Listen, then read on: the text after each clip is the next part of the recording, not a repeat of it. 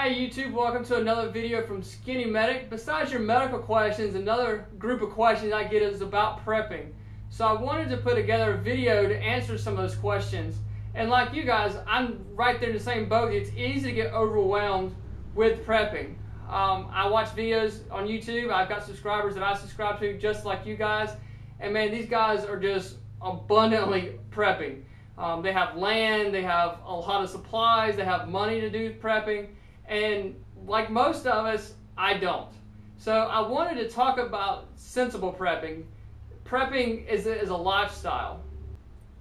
You know, we have people in our retreat group, our small group, that are spending bukus of money preparing, prepping, and that's all well and good if you have the financial backing to do that. But for most of us, we don't. So we have to work that into our lifestyle. You know, I have chickens, I have a garden, I have a rain barrel, have food, have ammunition.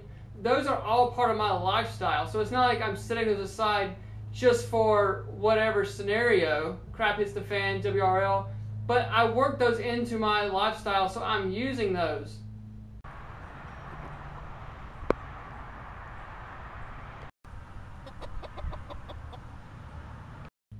Basically, with your prepping needs, there are four main things you need to worry about. Of course, number one is water, then food, and then the next two you can prioritize how you want to, but I would say protection and medical supplies.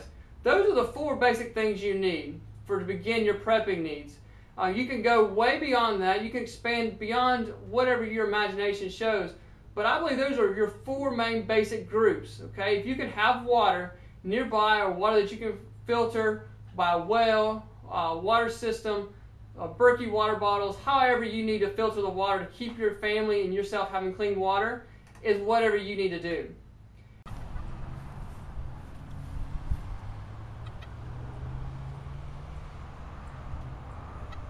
Also with the food, you know, we have long-term storage supplies. We have the rice, we have the beans, we have Mylar bags with oxygen. We have all that stored away for long term.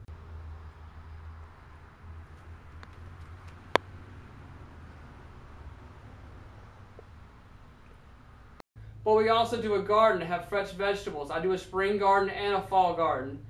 My garden is a small garden relative to so much you guys are used to, but it feeds me and my family. It's more than enough for me and my family.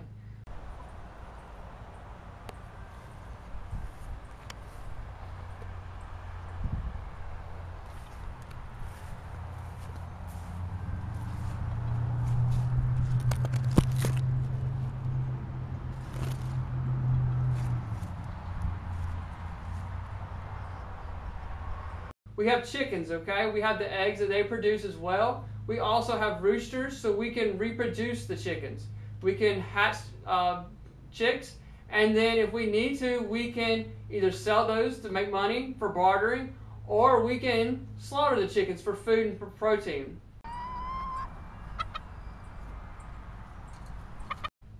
And of course, what would SkinnyMedic be without medical supplies? You know, I have abundance of medical supplies. I'm very fortunate in that nature. So I can have stockpiles of medical supplies.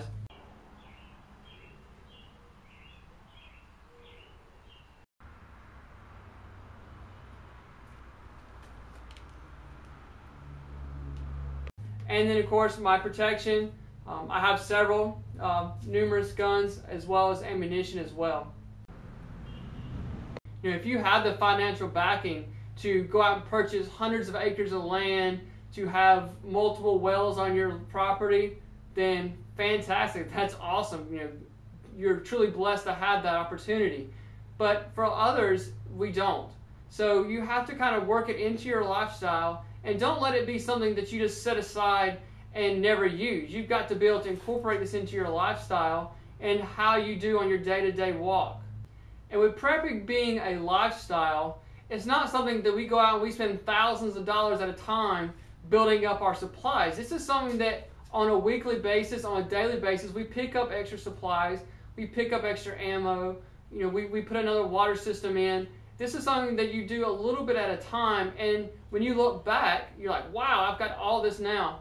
You know, even for me over the past year, I look back and my food storage has greatly increased, my water storage has greatly increased, my ammo supplies, my guns, all that has increased over the last year, but I did it a little bit at a time and not just, bam, go out and spend all this money at one time.